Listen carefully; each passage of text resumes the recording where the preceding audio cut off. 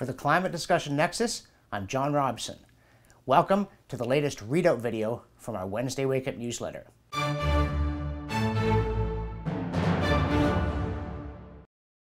And let's get the business out of the way right away. If you're not already a YouTube subscriber, please do sign up. It's free because it really helps us build the channel.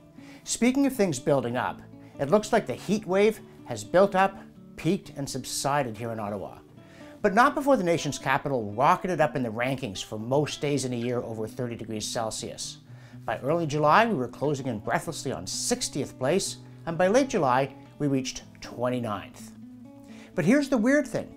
The top 5 years are, in ascending order, 1911, 1949, 1921, 1955, and 1876. Spot the pattern? Me neither. We also heard that we had the hottest July since 1921, with 1916 in third place and 1955 in fourth, which is not a pattern of a relentless buildup of temperature. It's a pattern of monkeys throwing darts. Speaking of which, you may have heard that BC set several high temperature records on Canada Day. Or maybe you didn't, because Vancouver's record was for the lowest high on Canada Day since 1960, nearly 7 degrees below average, whereas Chilliwack had the lowest high temperature on July 1st in recorded history, a term here meaning in the last 139 years.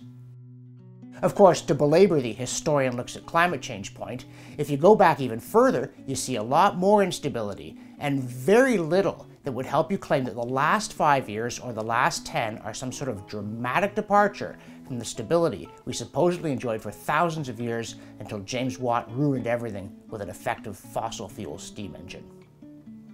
And indeed, in the newsletter, we also look at another study that said, just as climate alarmists were failing to high-stick the medieval warm period right out of the game, that evidence from marine life, quote, consistently shows the Roman as the warmest period of the last 2,000 years, about 2 degrees Celsius warmer than average values for the late centuries for the Sicily and Western Mediterranean regions, end quote.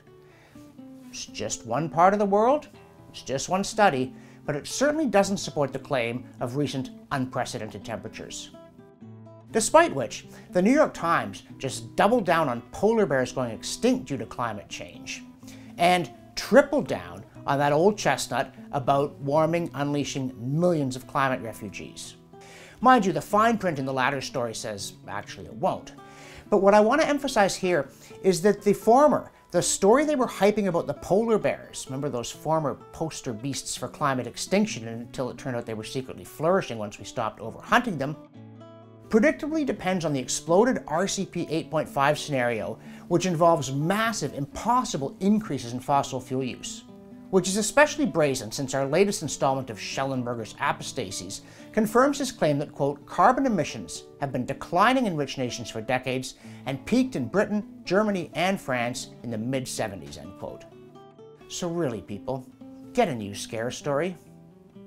Oh, they did. The alarmists were busy breaking out the bubbly over a new study saying that ECS, or equilibrium climate sensitivity, that's the amount of warming to expect if atmospheric CO2 doubles, is at the higher end of the conventional range. Unfortunately, observational data suggests the opposite.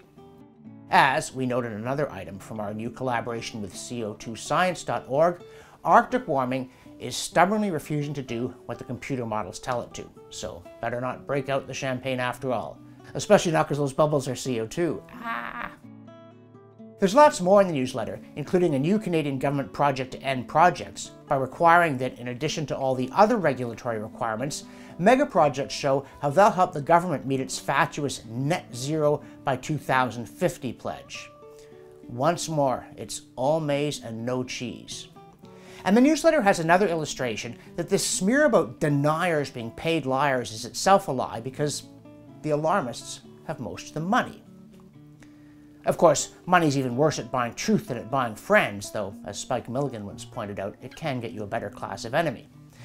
Whether the sun goes around the Earth or the Earth goes around the sun had nothing to do with Galileo's bank balance.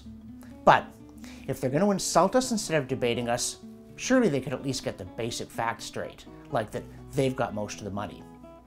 Speaking of which, if you're not already a backer, please do visit our website, that's climatediscussionnexus.com, and make a pledge, one time or monthly, to help us compete with Big Green. And again, if you're not already a subscriber, sign up for the Wednesday Wake Up, subscribe to us on YouTube, like us on Facebook, and follow us on Twitter. For the Climate Discussion Nexus, I'm John Robson.